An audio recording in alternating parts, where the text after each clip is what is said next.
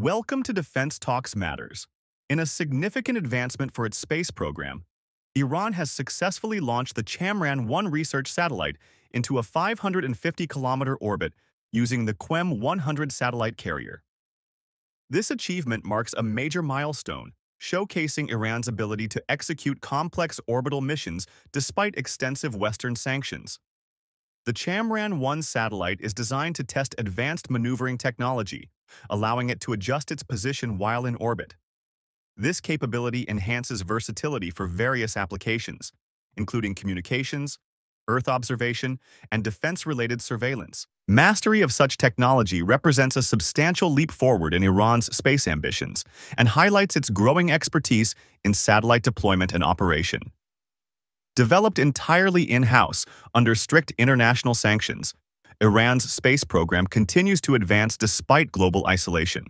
The successful launch of Chamran-1 is a testament to the resilience and ingenuity of the Iranian scientific and engineering community, and it serves as a source of national pride.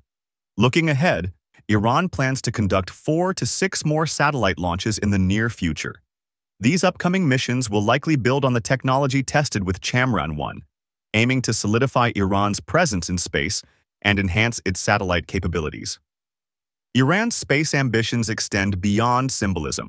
They represent a strategic effort to develop advanced technologies for civilian, commercial, and defense purposes. However, the dual-use nature of space technology raises concerns, particularly regarding potential implications for missile development. As Iran continues to assert its independence in space technology, the global geopolitical landscape surrounding space exploration is expected to evolve. Please subscribe to our YouTube channel for more updates.